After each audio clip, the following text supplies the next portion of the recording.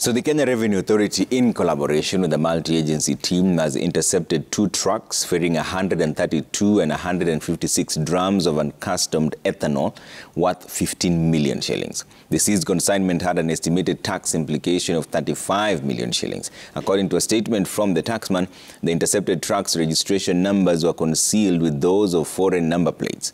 The trucks were intercepted at Kimana in Loitoktok in Kajiado County and have been detained at the Loitoktok Border Police.